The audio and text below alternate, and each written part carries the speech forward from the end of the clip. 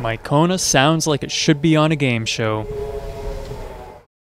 I want to be clear that I'm not a professional mechanic, so if you do anything from my videos, it's at your own risk.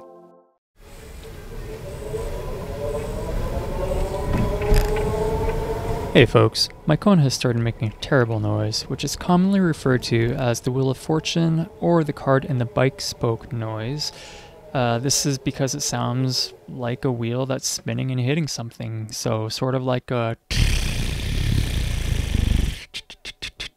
kind of sound. So apparently this happens due to a misalignment between the motor and the reduction gear, and some people have been lucky enough to have both replaced under warranty. For the record, I have about 30,000 kilometers on the car, and I drive it economically. So I take it to the dealership, I explain the issue, what happened and everything. They check it out, call me back, say, it's rust on the brake rotors. It's not rust on the brake rotors. There's a tiny little bit of surface rust. I clean them off, I'm pretty meticulous about it. And they say $650 to replace the front pads and rotors, which, you know, there's 10 millimeters left on the pads and the rotors are not even worn out. I mean, there's a little bit of surface rust, that's it. So I decline, say, I'm going to take it home, I'm going to take a look at it. So at home, I completely disassemble the rotors, take off the clips, give everything like a good scrub, take all any kind of rust off. I dip the rotors in the Evapo-Rust solution, which is used in car restoration and stuff to get rid of rust. And everything is like rust-free, super clean. Take it back to the dealership and I say, hey, check it out. I made this video. I'm explaining the issue and here's the video I show them. So this first stop coming up here, I'm in regenerative braking mode and I'm going to let off the pedal and it's going to make the sound. Letting off the pedal now.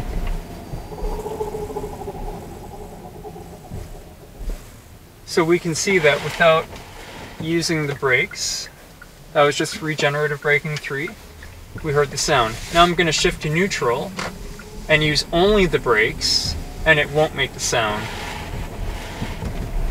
Braking now.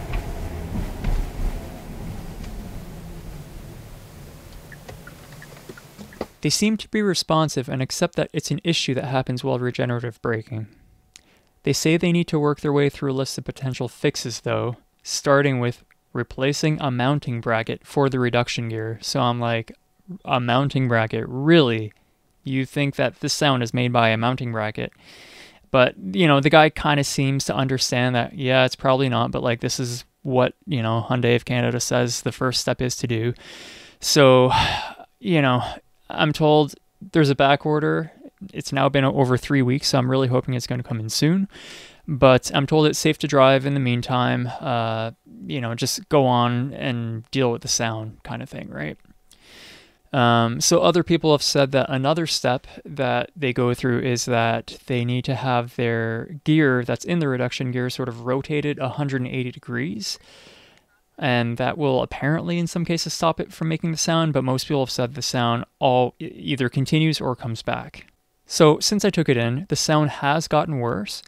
While it was only happening while regenerative braking at first, it now happens all the time, but it's intermittent. So sometimes it happens while accelerating, sometimes not, and it's at various levels of sound when accelerating, also when decelerating always, but sometimes it's loud, sometimes it's quiet. It's very hit or miss, and I'm not sure if this is true, but it seems to be more present during acceleration when the battery is fully charged, and it sort of eases off once I'm below about half charge. So I'm not sure if there's any correlation there, it's just coincidental, but that's something that I have noticed.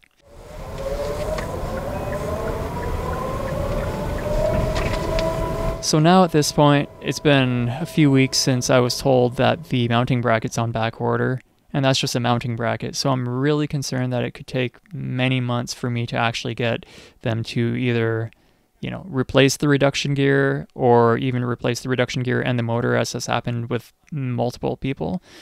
But that being said, I'm really glad that these components on the car are covered by an 8-year warranty. And I really hope that Hyundai and Kia have addressed the issues in their newest models.